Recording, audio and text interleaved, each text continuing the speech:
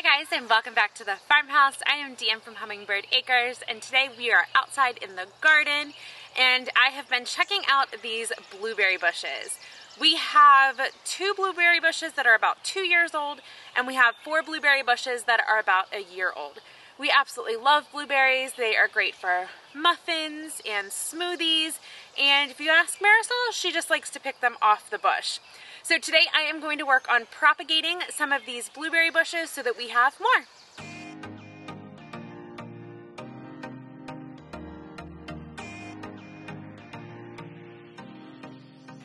To get these blueberries ready to propagate, I made sure that last night I gave them a big drink of water. We actually got a lot of rain yesterday, so it is the perfect time to propagate these. You want to make sure that when you are propagating that the plant gets a good drink of water the night before so that it can soak up all of that water. The leaves are nice and full of moisture, and so are the stems. That way they have a little bit of reserved water and nutrients before you cut them, which will have a better success when you go to propagate them. Let's take a look at this blueberry bush and determine what branches we are going to propagate. So I don't want to cut anything that has blueberries already on it. And I don't want to cut anything that has like the woody stem. That's not going to propagate very well. I want to look for branches that are green, like this one. They have a few leaves on them. There's actually 2 right here that I think would be perfect. And I want it to have, like I said, some leaves so that it has some surface area to capture all of that sunshine. Looking at this plant, I am going to cut this branch, and I am going to cut it just below a leaf. And I'm going to go pretty far back so that I have a decent stem, and I might be able to get 2 sticks out of this. So there we go. You want to cut it right below a leaf, so it's right below a nodule. There is lots of yummy and good cells in this nodule, which will produce roots a lot quicker. So here is our first cutting, and I'm going to go through and get a couple more.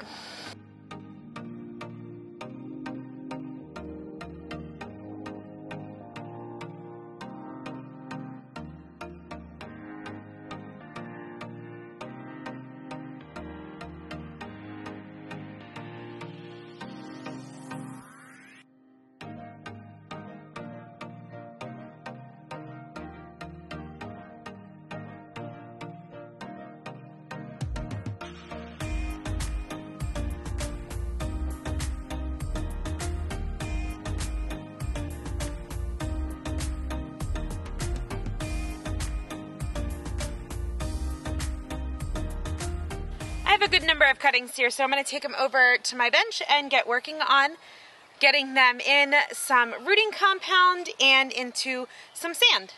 So here I have all of my supplies to propagate.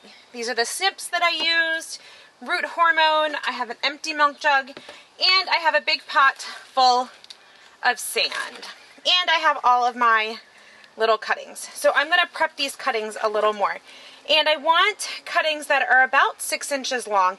And I want them to be somewhat sturdy and not, like this top is really floppy, so I probably won't use the top on this one, but I want a somewhat sturdy base. So I'm going to remove these bottom leaves. And then I'm going to snip this. I want it to have about 3 or 4 leaves. So just like that. I'm going to go ahead and do that for the rest of them and see how many I get.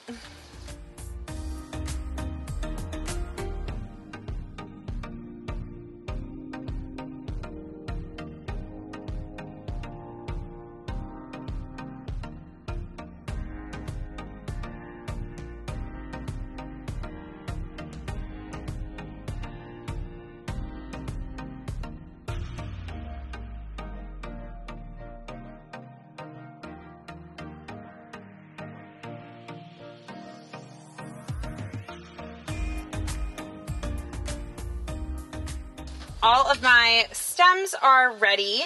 So what I'm going to do is I am going to get them a little bit wet. I'm going to dip them in my root hormone and then stick them in my sand. Now, when I propagate these, I want to make sure that they have 100% humidity. which is where our milk jug comes in. I'm going to cut this, and then it's going to push it down in the sand. So I want to make sure that I group these pretty close together in the middle so that they all fit underneath our milk jug. You don't have to dip these in there individually. You can group them all together like this. One more. Okay, I'm going to swirl them around in the water to get them wet, and then dip them in our root hormone, shake it off, and then I'll start placing them in the sand.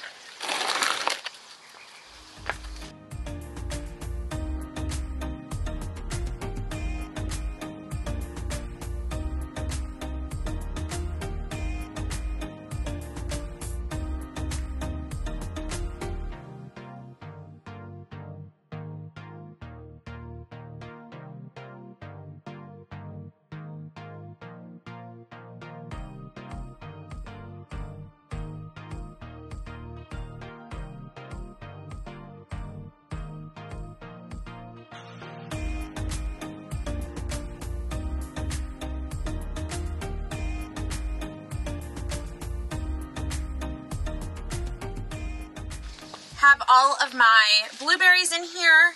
I am going to count them in a minute just so I remember. You want to make sure that your sand is wet but not completely drenched. So like I said, it did rain last night, so this sand is pretty wet, and this milk carton will not fit all the way over this. So it will still get wet and still get water anytime it rains, which is what we want. Now on to cut this milk carton to make it a humidity dome.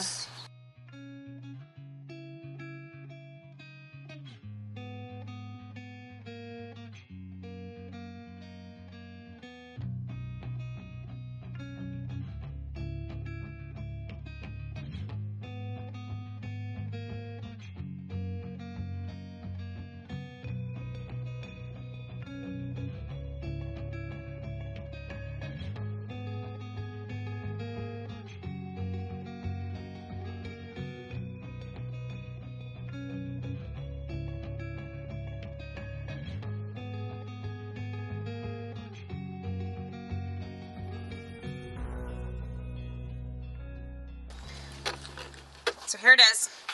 What I'm going to do is make sure that all of my leaves are inside my dome.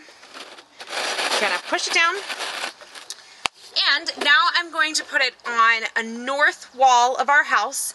You want something that is in the shade all the time. You do not want direct sunlight to ever hit this bottle. So you want it to get indirect sun. I'll turn this around in a minute and I'll show you. Behind me, the sky is completely open. Nice big blue sky, so this will get sunlight, indirect sunlight, and it is still outside, so it will be accustomed to the outside temperatures.